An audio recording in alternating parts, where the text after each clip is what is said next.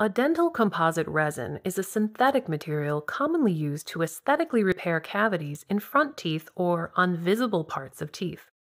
Composite is also known as a white filling and is widely used because its color can be closely matched to existing teeth. However, over time, the same process that caused you to need a filling can affect the restoration. For instance, more tooth decay and open spaces around the edges of the filling allow bacteria to seep in. In addition, trauma from an injury or biting on something hard can cause the filling or the tooth to crack. The larger the composite filling, the more likely you are to have a fracture or cracked tooth. Even small cracks can allow bacteria into the tooth, causing decay or infection, leading to further destruction.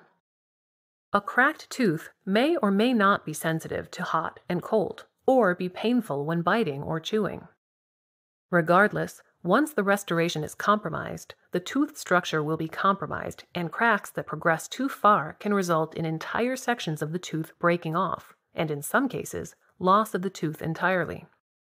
It is important to consult with your doctor on the best course of action to repair a tooth cracked from a large composite filling.